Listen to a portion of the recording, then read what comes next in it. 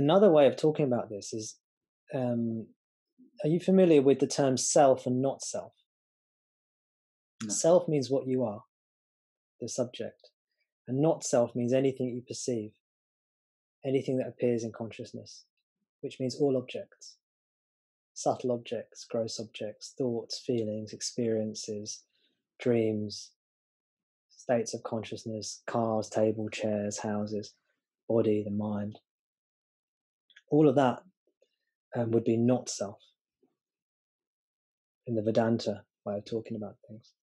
Self is that pure consciousness that you are, that is aware, that is and is aware, the sat-chit. And the not self is everything that arises in it or appears in front of it. And one way of talking about liberation is when you no longer identify with not self. That's liberation.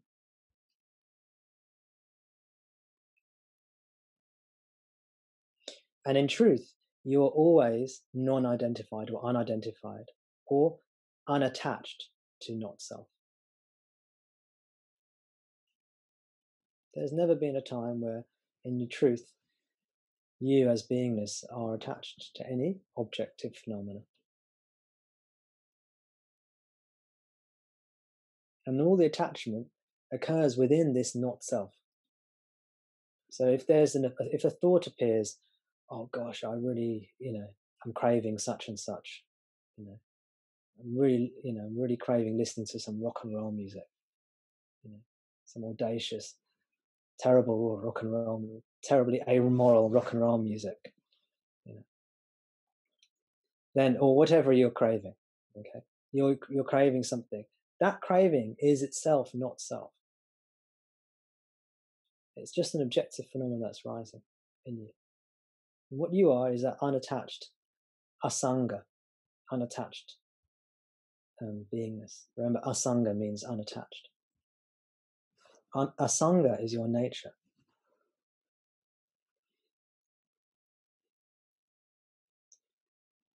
Now, when the cravings aren't so strong, it's quite simple to sort of stay in that peaceful place of, oh yes, a desire for chocolate cake has arisen, and I can just be with that desire for chocolate cake, and then it falls away, no problem. When it's a stronger desire, when it's a stronger vasana, when it's a stronger habitual tendency, when it's a stronger vasana, then it's difficult to observe it. We find ourselves going into it. And this is where the other yogas come in to help you.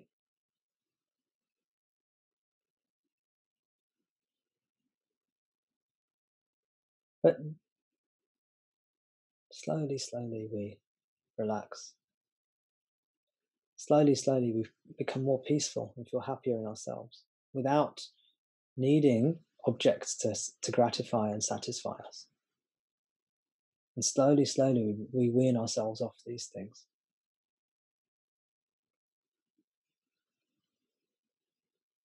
We don't have to wean ourselves off everything, just enough to come into our beingness. Once we come into our beingness, that takes over.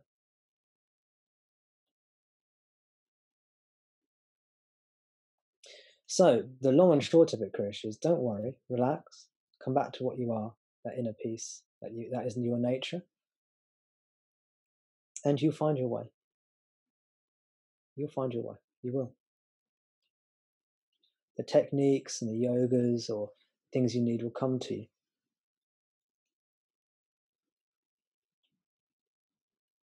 If you need to go on a 12-step program, you'll end up going on a 12-step program. If you need to go to a yoga class, you'll end up doing a yoga class. If you need to learn to meditate, you'll find yourself buying books or going to a class or watching videos on meditation or something like this. If you need to learn to have gratitude in everyday life and surrender to God, you will start to do that. Remember the 4 yogas we spoke about before? Yeah. You'll start these 4 yogas and variations, and then will come into your life. And their purpose is to bring you back to beingness. The beingness that is everything. beingness that is everywhere, everything, all pervading, one with everything, and ever unattached, always untouched, unscathed, asanga, always asanga.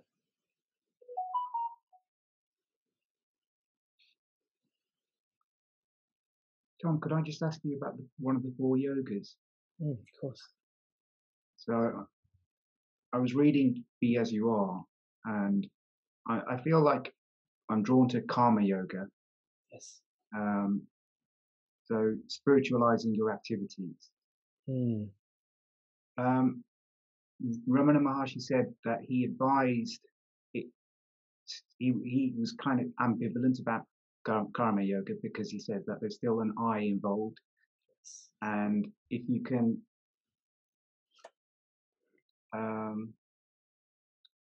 if you can renounce, or sorry, if you don't get attached to the fruits of action,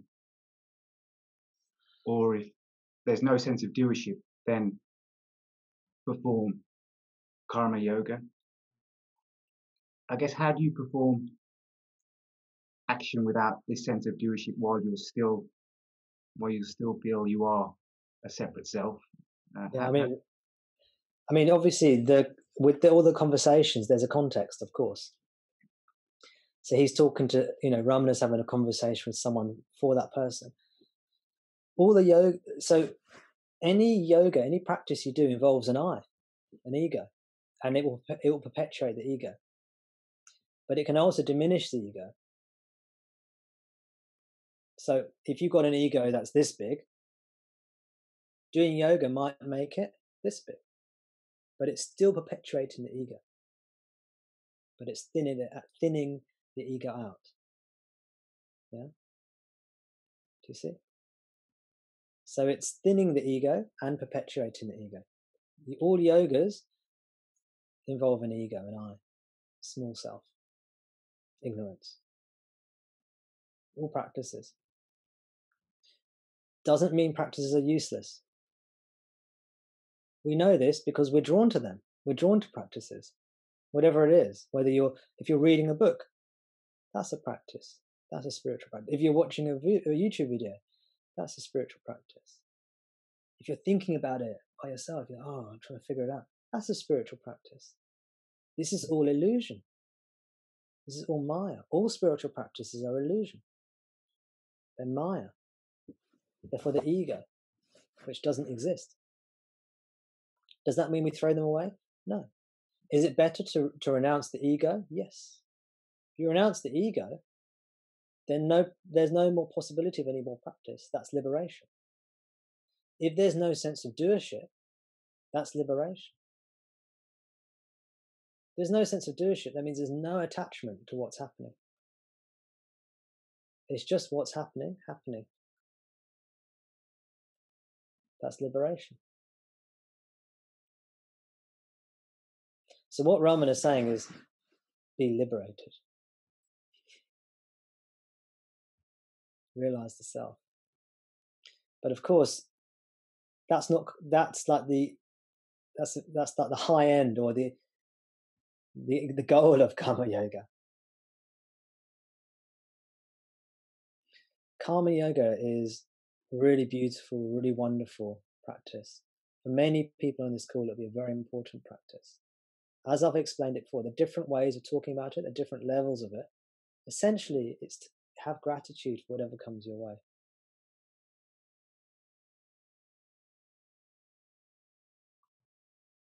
Give thanks to God for whatever comes your way. Doesn't mean you accept it all, but whatever's happening, you give thanks for it. You might fight it a bit. You might run away from something. You might run towards something else, but you're giving thanks for it all. Good or bad? Good or bad. And your response. Your response might be to, you don't just stand there and take it all necessarily. If a challenge comes your way, you might have to work hard to meet that challenge.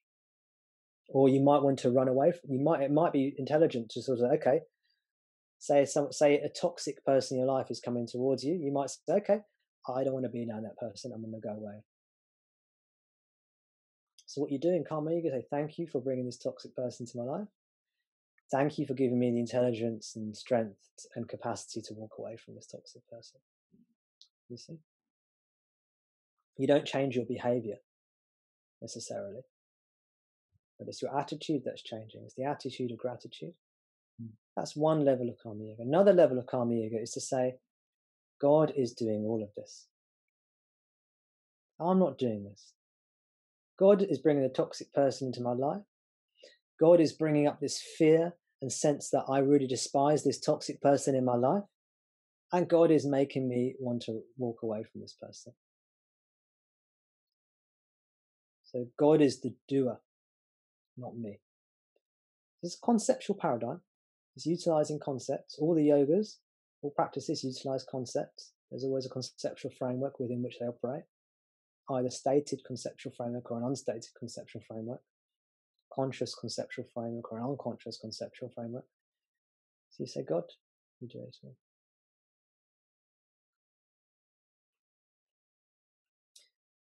Another form of karma yoga. Do your best in life. Do everything you need to do in your life, your responsibilities in your life, to the best of your ability.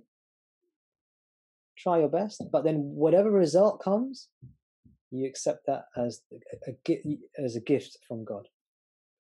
So you do your best. It's like you're giving to God. You do your best, and then God gives you the results of your actions. So you might have an important project at work to do. You do your best with the project, and then, but you don't know if you, and then, but maybe the project ends up failing. And that's what God's given you as a gift back. You say, okay, God, I try my best. My project has failed. I accept this as a gift from you. I'm going to carry on doing my best. So you cheerfully just carry on doing your best. You do your part, but whatever comes back, you accept as a gift from God. These are different levels of karma yoga. You find what works for you. In the first 4 or 5 chapters of the Bhagavad Gita, karma yoga is explained. I think the ultimate power in karma yoga for me is, and I've done a bit, you've explained it really well, but it's taking the focus away from the me, and channelizing it towards something greater. Yes. And it cuts the ego down to size. Yes. And if you do, karma yoga is great because people who believe in God can do it, and people who don't believe in God can do it. Because you can say it's the universe or whatever. But if you believe in God, and eventually what happens is what can happen is that you just see God everywhere. This is like a theistic non-duality. Just everything is divine. Everything is divine presence, divine being, divine manifestation. And now that not only is the ego being thinned, but the sense of identity in the body-mind is being thinned as well. Everything is Christ. Everything is sparkling and illuminated with Jesus, with Christ consciousness. Everything is glistening with God's energy. You know, Krishna does all things and is in all things. You know, Om Namo Shivaya. You know, it's all God's will. His will be done. Not my will, but His will, or thine will be done.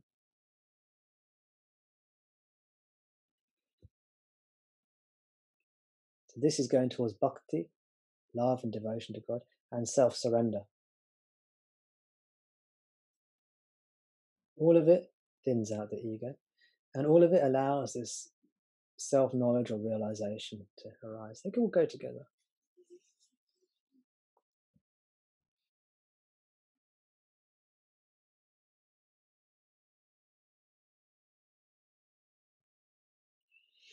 Eventually, all these yogas involve concepts, don't they? You can see all the concepts there, the ideas.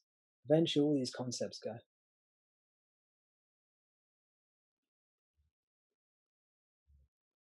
Just beingness, just being. And whatever's happening in being will happen. Whatever's happening in consciousness will happen. This consciousness, what you are, is everything. This is what you are. You are everywhere. everything, all things. Always, already, effortlessly. This is your nature right now.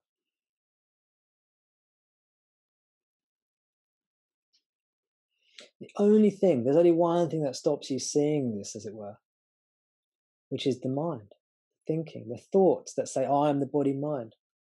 Ignorance is only in thinking. It's only in the thought, habitual thought energy that keeps on coming, that interprets what is, interprets the reality as I am a body mind living in a world. When the thoughts go down, whenever thoughts go down, there's an opportunity for an illumination, a realization to occur. What happens to most of us is when we have, if anyone here has had this kind of a non-dual experience or some kind of awakening experience, it would have been at a moment where the thoughts are temporarily subsided. The problem is the thoughts then come back. The ego, the interpretation, I'm a body mind living in a world, comes back.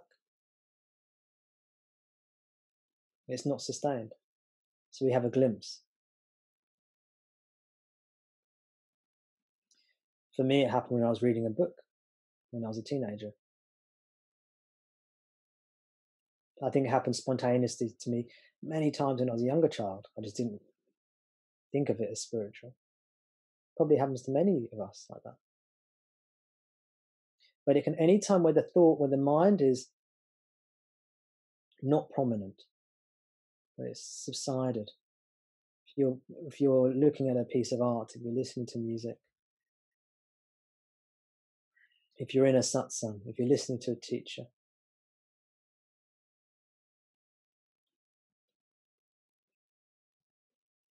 if you're playing sports, sexual orgasm, if you're hit on the head, seriously, if you're shocked or frightened, some traumatic event can also make the mind, make the thinking process go down, and it can give rise to this kind of drugs. Anything that can temporarily reduce thinking can shift you out of this paradigm, I'm a limited entity. Problem is, almost every single one of these things is a limited event. So that temporary thing, like reading a book or going to a satsang or listening to some music or looking at a sunset or sexual orgasm or taking drugs or whatever it is, that stimulus that created the reduced thought state then goes, and then the thoughts come back.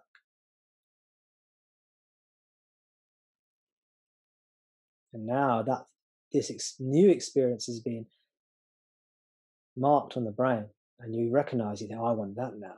And the mind starts seeking that, which generates a whole load of new thoughts. And then this is not experienced again. Until we calm the mind down, come back to beingness. And beingness is not temporary. It's not like reading a book or listening to a teacher or taking drugs or playing sports. Beingness is ever present. So when we come into our beingness and the thoughts subside, this gives us a permanent access to a thought-free state in which ignorance is not constantly reasserting itself. And then as the mind goes down, experientially it feels like our beingness expands from just being this body-mind into everything. Our consciousness goes from being something limited, maybe around in our heads or something, to everything is in our consciousness. It's non-verbal, of course. It's totally non-verbal. It's not like, oh, I am everywhere. No, it's non-verbal. It's just like a oneness or connection.